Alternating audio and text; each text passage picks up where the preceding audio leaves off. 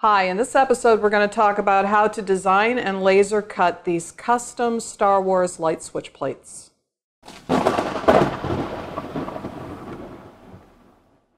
Hi, welcome to Gray Lightning, my video blog about making things and playing games. And in this episode I want to talk about custom light switch plates. Now all of these examples are Star Wars themed, and many of them use Legos because I love Legos. And you could always go to a hardware store and buy a blank plate like this one and glue any Lego design on it that you would like, and you can make a custom plate that way. But you can really take your designs to the next level if you use Adobe Illustrator to design components and laser cut them and fuse it all together as I've done in these examples. You can also use a laser cutter to engrave a design and hand paint the design as I've done in this example. So I'll talk about all of that in this episode. Let's start with the design in Adobe Illustrator. I always have a layer that I call my reference layer, where I put things in green that won't affect the laser cutter but help me lay out the design. So this is the size and layout of a standard switch plate, and a jumbo switch plate is 3/4 of an inch larger in both dimensions, and this is the size of your average Lego person.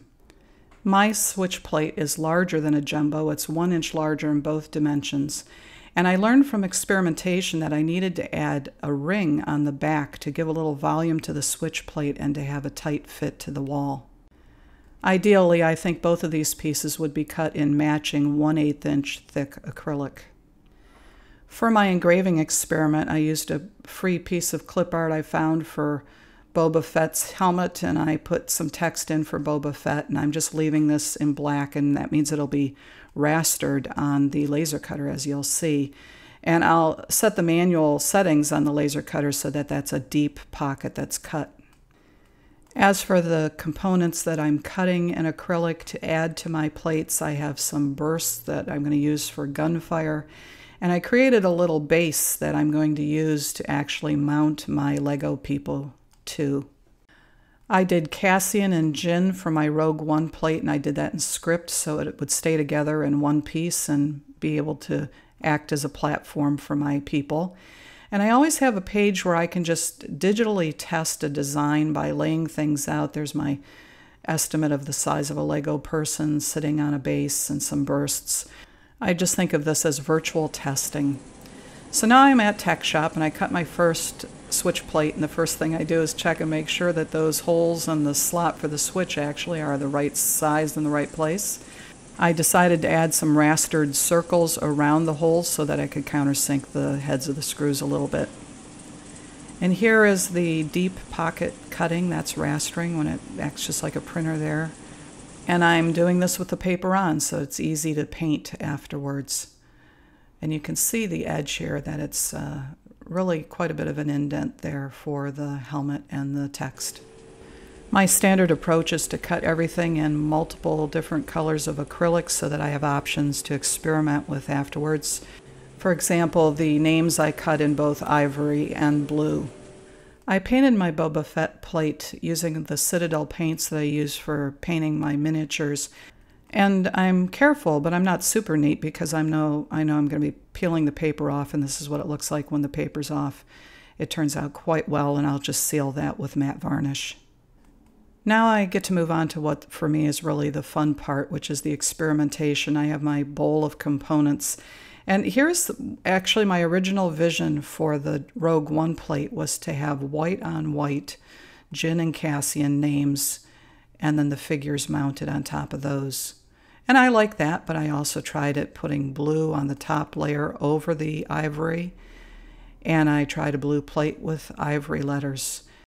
I want to talk for a second about fusing, which is, I've shown this in past videos where we use this solvent cement. And fusing has a lot of advantages. It's fast and easy. It gives you a better look, especially on transparent and translucent acrylic. It gives you a better bond because it actually fuses or welds two pieces of acrylic into one piece. But sometimes it doesn't work because it only works on certain plastics. So this is what the process looks like. You have this syringe bottle and you squeeze the air out of it and you suck fluid up into the bottle and you just use a very small amount. What I learned through experimentation is I could not fuse to the store-bought switch plate. It's probably made out of nylon. But luckily the Legos are acrylic and they fuse nicely to the acrylic switch plate. So the first thing I do is I put the multi-layer components together. These are the bases that are 2 and in one case 3 layers deep. And then I start to fuse the characters to the bases. Only takes about a minute for them to set up, and then I can put them on the switch plate and see how quickly. It takes me 1 minute literally to fuse those to the switch plate. And then I tack weld the heads just for some extra security. On the other plates, I start by fusing on the bursts. Then I fuse the people to their bases. And then I fuse the bases to the switch plate. You could use the solvent to fuse the Lego characters into a given position, but I left them mostly movable.